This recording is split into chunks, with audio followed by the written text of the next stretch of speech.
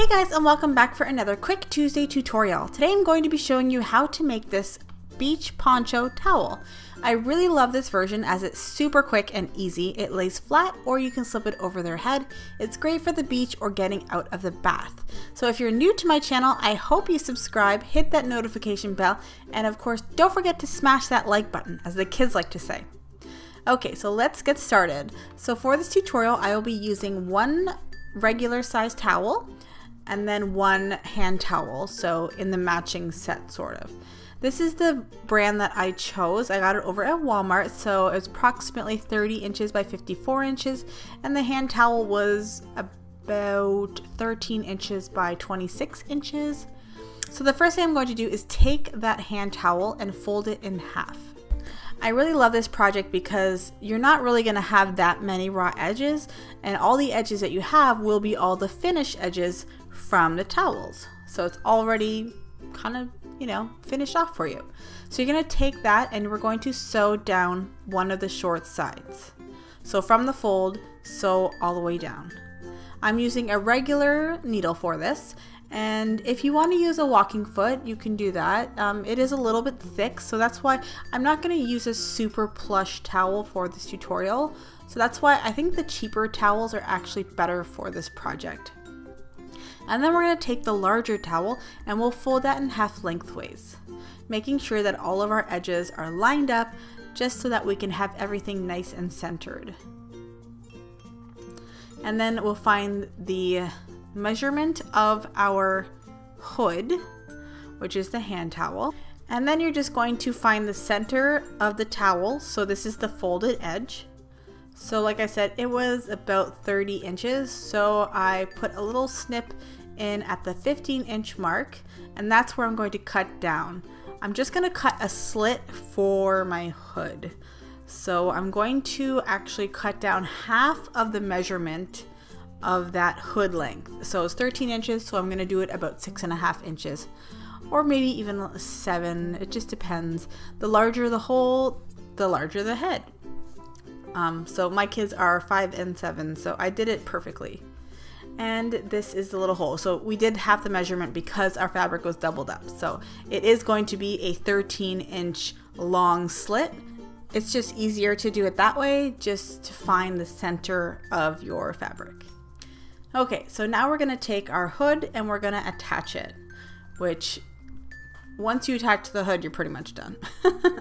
So you're going to take your hood, and at the seam, we're going to line that up with the end of one of our slits.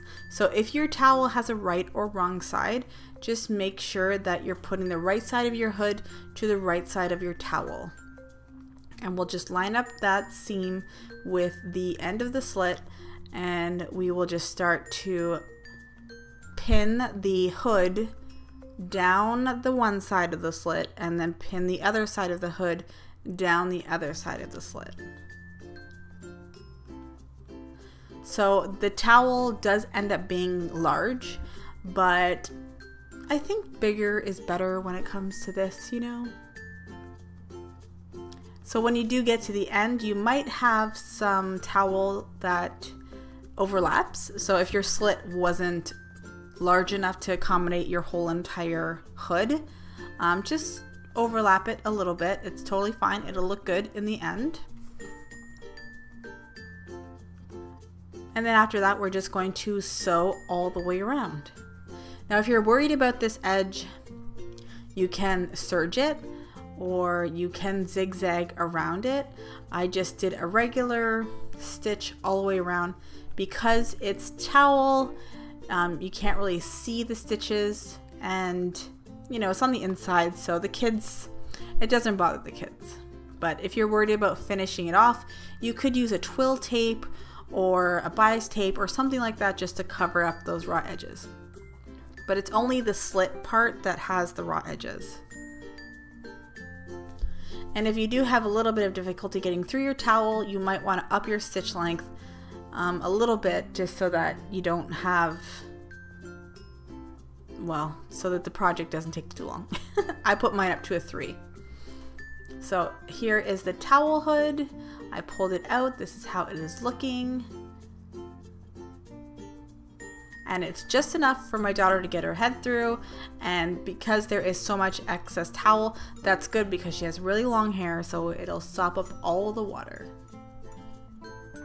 Now from here, the towel is done. So you can call it a day, or you can get fancy, and this is where I'm actually going to applique a piece of towel for their initials. So I just went over to my computer and printed out a big B so that I could have a guide, or you can just draw it out yourself, totally up to you. I'm going to cut it out of a cheap face cloth, and then I will have a perfect B, and I can put that right on my towel, and we're just gonna sew all the way around it, and then she has her own monogram, so hopefully no one will swipe it at the beach. So with the towel, you just want to make sure that everything is nice and pinned down, because of course there will be a lot of shifting when you're trying to get it through your machine.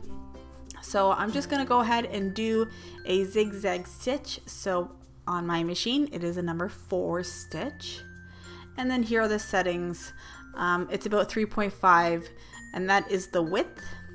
We're going to start sewing, and we're going to go right up to the edge of the B. So basically we're gonna have it so that majority of the stitch falls onto the letter, so that you don't really see the stitches on the actual colored towel, and you can make sure that it is nice and secured on there. This is a very cheap face cloth, I will give you that. I got it over at the dollar store, so it wasn't very good. But it still worked in the end. A little bit of fraying going on, but it's fine. It looks super cute. She loves that there's a bee on it. So I hope you enjoyed this tutorial. If you do, please share it with your friends. Of course, don't forget to subscribe and like this video. So thank you so much for watching, and I'll see you guys on Friday for Friday's tutorial. Bye guys.